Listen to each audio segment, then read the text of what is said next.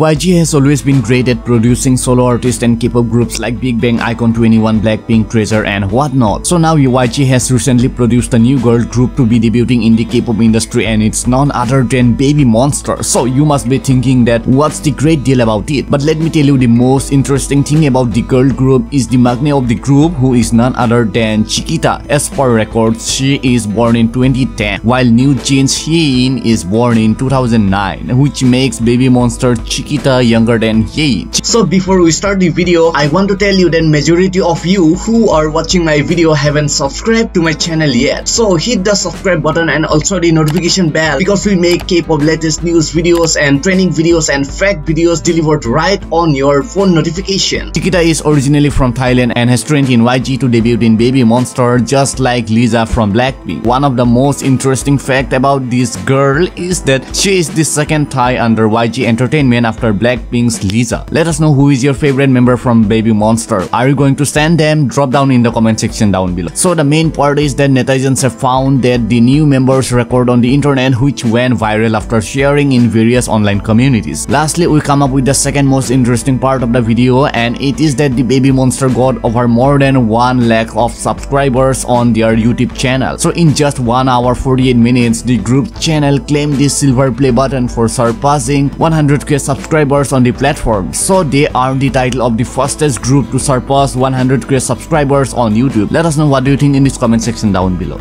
So let us know what you think in this comment section down below, and I will get back to you with a response. So guys, that's all for today. I hope you enjoyed this video. Do give a thumbs up to this video. Also subscribe to the channel, hit the notification bell, because this really makes me motivated to make new videos for you. So if you want to know what happened with Lee Jong-suk during his fan meet, then do watch this video right now.